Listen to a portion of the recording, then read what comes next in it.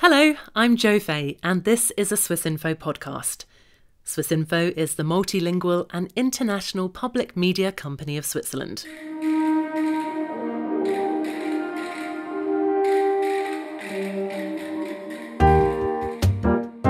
Welcome back to part 4 of 6 in our Davos journey. Today, our science journalists, Sarah Ibrahim and Michele Andina, are visiting the Physical Meteorological Observatory. It was founded by a Prussian businessman and amateur meteorologist in the early 20th century. Today, researchers here are developing radiometers used by weather stations all over the world, and they're collaborating on several space experiments to find out more about solar physics.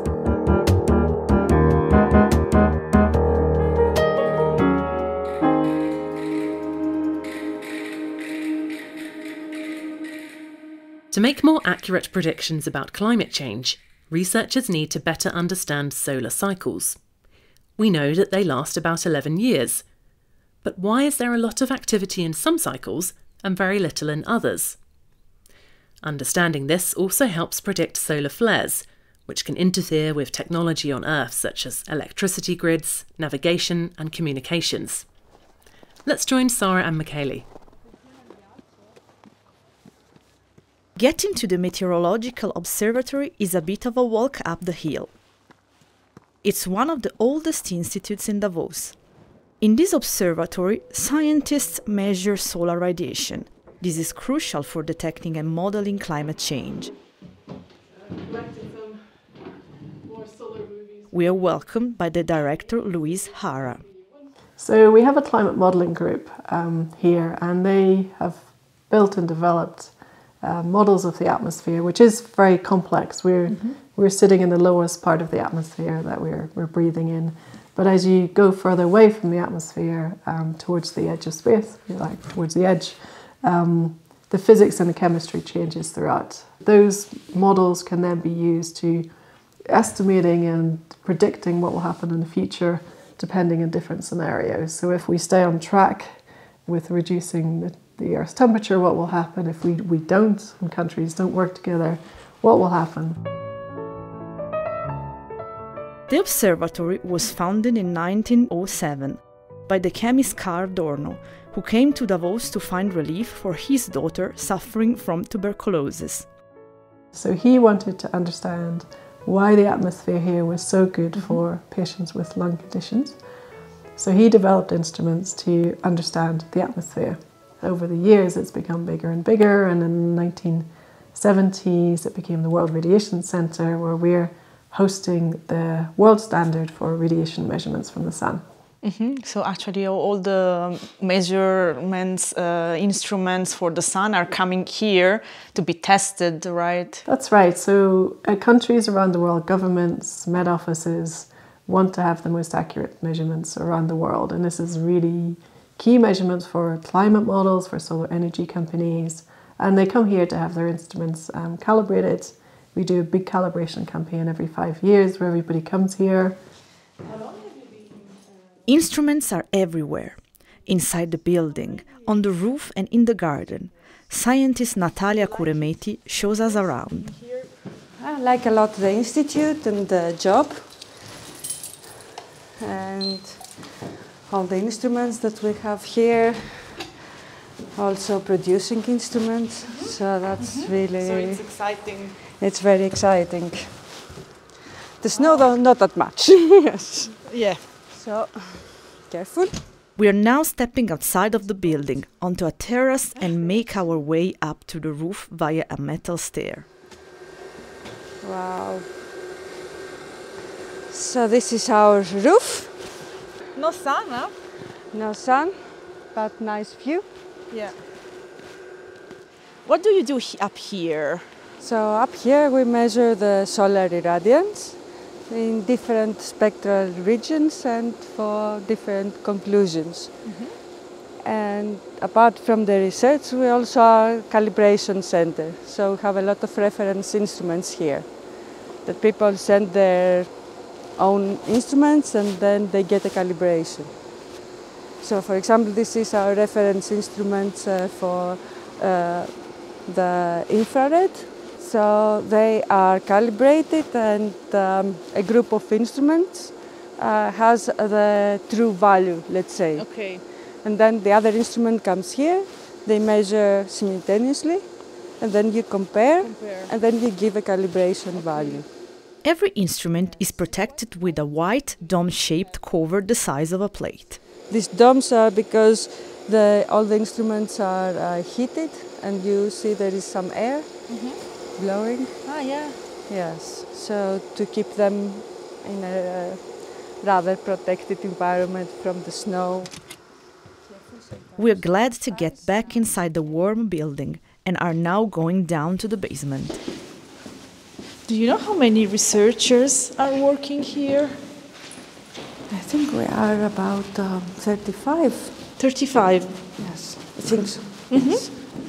So I'm just going to show you quickly the dark side of the measurements. Yes. Dark side, I like Yes. This room is used for calibrations. It's black to avoid any light disturbance. This is a laser that you can select whatever wavelength you like.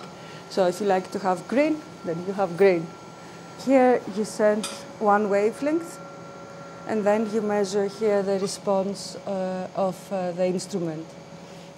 There are many more instruments in the garden. There's one for measuring dust particles in the atmosphere, and one that takes infrared pictures of the sky, and many more. Each provides its own piece of data for the scientists to work with. But there's much more information that comes out of space. The Davos Observatory was involved in building 2 instruments on board the ESA Solar Orbiter, launched in 2020.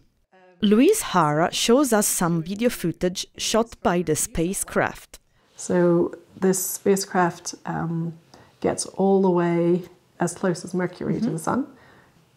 So we're getting in close to the Sun to try and understand that activity. And this movie is showing us data from January to March, and that was when we were getting to our closest point to do the very first proper science close point perihelion. So during this time, we can see a lot of activity. So the data you're seeing is measuring high energies on the Sun. So it's about 1 million degrees. So really quite hot, quite different to what you see day to day. And a curiosity, because I see here in this image the Sun is yellow, but in the other one is red. Why that? It's a temperature question? Those are false colors, actually, because this is what the wavelength you're looking at here is extreme ultraviolet. So it's a waveband that we can't see by the human eye. So some animals can see this wavelength, but we simply can't. We are only in this very narrow visible range. So these images allow us to see something we cannot see by eye. And we choose the colors because for us, I know to look at that. That's the filter, that's 1 million degrees. But it's not a real color at all. What's the real color of the Sun then? So for us, when we're looking at it, we look in visible light, so it is sort of yellow. Yeah. The Sun, we look in the sky and it looks like a white ball or a yellow ball. But it is actually a star that changes. It's a middle-aged star, but it varies on timescales from minutes to days to weeks to months to years. We need to understand that variability because that's a basic input to climate models. We also need to understand that variability because it creates activity that affects us here on Earth through the impact on technology. The most recent example was with Elon Musk's company launching more of his spacecraft, and he lost about 40 of those due to solar storms. So the Sun's currently in a higher activity phase. Those timescales that it changes on we understand to some extent, but we don't understand enough. We don't understand the trigger of a big explosion in the Sun. We don't understand the cycles enough. Will the next cycle be much larger than this one? We still have a lot to learn. Yeah. Thank you. Okay. You can have your cold coffee now. If you want to see what these instruments look like, this series is also available as short videos. Go to swissinfo.ch and search for Science Davos.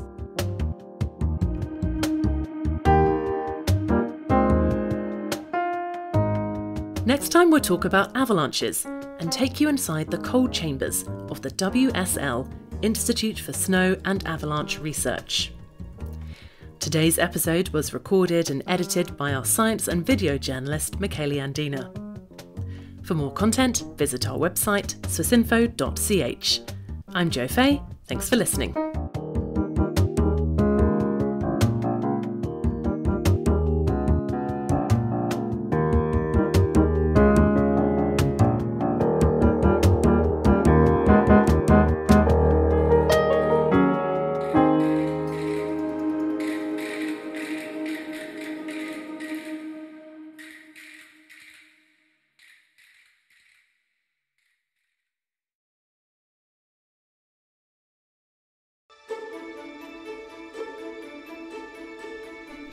Do you want to polish your knowledge about Swiss elections, referendums and political parties, while at the same time learning more about the quirks of the political system in Switzerland? If that's the case, our newsletter course is just what you need. Each week for a month, we'll send you a free installment explaining the most important details of how Swiss democracy works.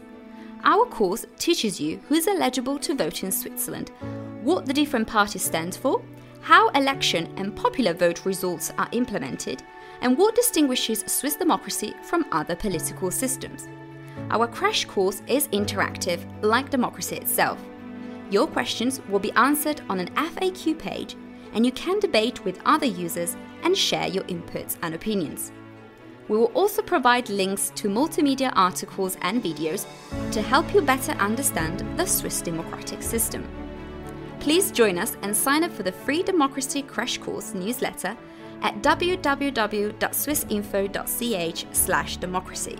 That's www.swissinfo.ch/democracy.